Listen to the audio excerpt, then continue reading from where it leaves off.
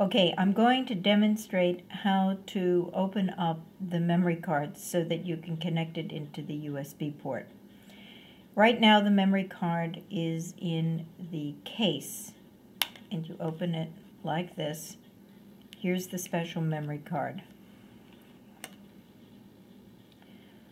If you notice, if you turn it over, here are the connectors.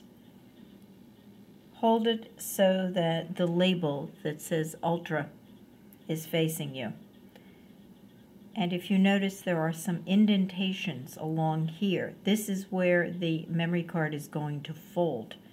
Grasp the far end and just snap it open. You'll notice then you can turn it over, and this is what goes into the USB port. When you're finished, you simply fold it back, snap it in, put it back in the case. That's it.